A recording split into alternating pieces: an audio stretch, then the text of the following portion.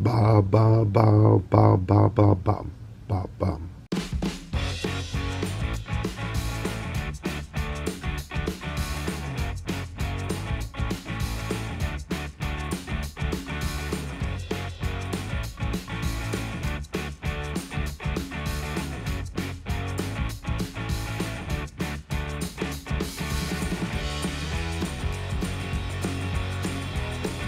Here we are, Pudge's in Bluebell, PA. Very special. I have RADIM from Czechoslovakia. Flew all the way in just to do this challenge. This is a very famous challenge in our area. It's a 2-foot monster cheesesteak, 5 large orders of fries, and a large soda. The catch is you only have 30 minutes to do it. Now, we are able to finish this in 30 minutes.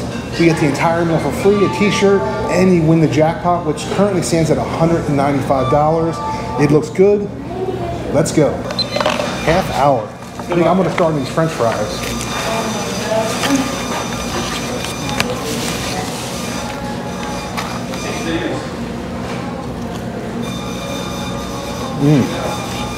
Welcome to another video. As I mentioned earlier, this is a special one because of RADIM from Czechoslovakia. I've known him online for years, but this is the first time we ever actually met, so I'm excited to be doing a challenge with him. We're actually doing 2 individual challenges. This is not a team challenge. RADIM's going to do it in his style, and I'm going to do it my way.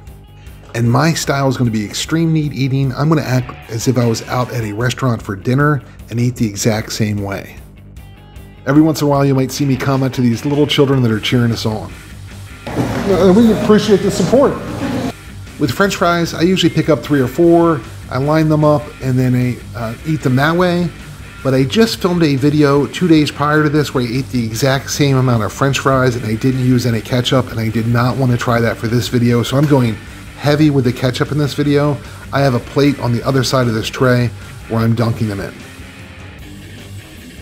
I'm using so much ketchup, I already need to refill my plate, so I reach for the bottle and then this happens.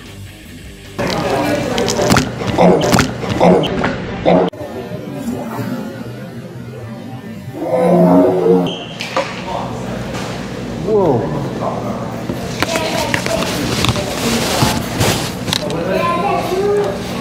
Good luck, guys. Thank you. That was a surprise. The lid of the ketchup flew off and I made a huge mess everywhere.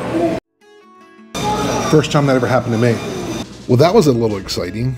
It certainly woke me up, but I was more embarrassed than anything. Still have plenty of fries left, guys. I got fries for days. It's only 3.5 pounds of fries. The reason it's taking so long is eating this way is painfully slow. Behind us up here, that's actually a drawing of the owner, the founder of Pudge's. There's an unrequested fun fact for you, just like the ones I give out to my family when I'm out with them. But there's a lot of French fries left, so we have to do some serious French fry fast forwarding.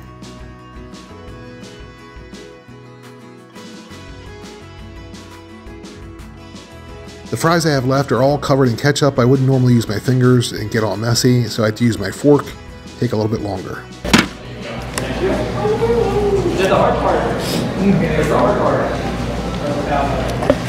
Got 13.5 minutes in, the fries are done. RADIM's right there. Now this is a pepperoni cheesesteak on a toasted roll. This is how I do my cheesesteaks, is provolone cheese.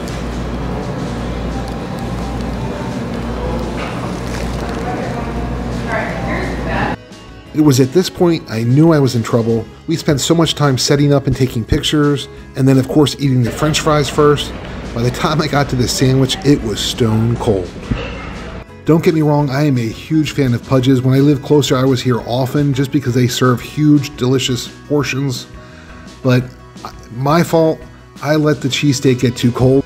Look at this. If you can pick up this much cheesesteak meat on a tiny fork and it stays together, you let the sandwich get cold. Things aren't moving along too fast with this fork. It's obviously a small fork. Most people don't use a fork in a cheesesteak shop. So they have these small ones, and I typically would use the big spoon that I always carry with me whenever I film. Just makes it easier to do challenges. I only had one with me though, and I didn't think that was fair to use it myself and not have RADIM also use a big spoon. Neither one of us look like we're eating too quickly right now. I'm not sure how Rod's feeling. I know I feel good. However, I'm starting to enter panic mode. Not full-blown panic, but panic nonetheless. My only hope is I can finally get this cheesesteak down far enough where I can pick it up and eat it as a whole sandwich.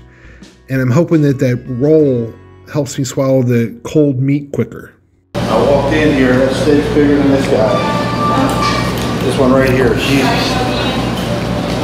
When I was that age, I could eat that too. If I had $1 for every time I heard one of those comments, I would have been retired decades ago. I'm not sure who he's referring to. If he's talking about Rod, so the guy's saying that when he was young, he was a top 25 competitive eater in the world. If he's talking about me, he's saying when he was 56, he's a top competitive eater? Come on now. All right, I am in a jam now. I've been almost out of liquid for quite some time. I've been taking tiny sips. And since I'm trying to do this like I would if I came here for dinner, there's no waitress service in this restaurant.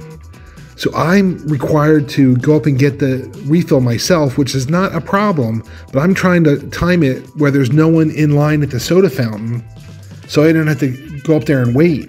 So I keep checking out if anyone's up there. Now's the time to make my move and go get a refill. I timed it just right, so I was really happy. I only used 52 seconds to get 2 refills. However, there are going to be some precious seconds. This is going to be close. The good news is now I have plenty of liquid to finish the challenge. The bad news is eating the cheesesteak in sandwich form does not make it any quicker than eating it off a plastic fork. It is still cold and it is still slow going. All right, I'm truly getting desperate now. I switched to the other half of the cheesesteak. I don't know why, just hoping it might be faster and I can blow through this side. We'll see.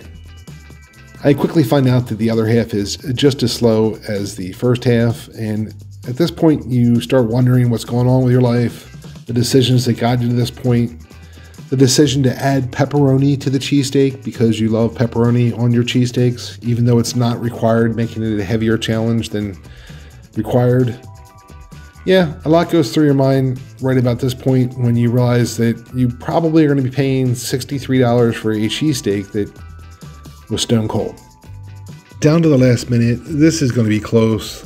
I don't think I'm going to make it. I don't think RADIM's going to make it.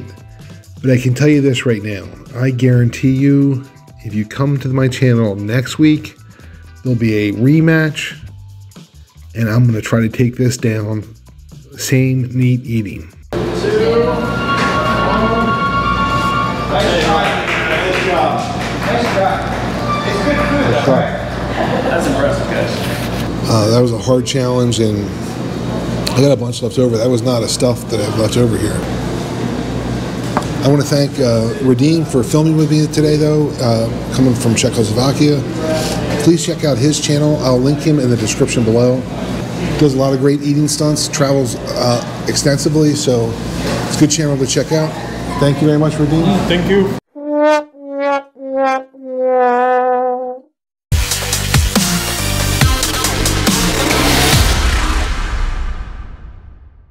Here I am back at Pudge's.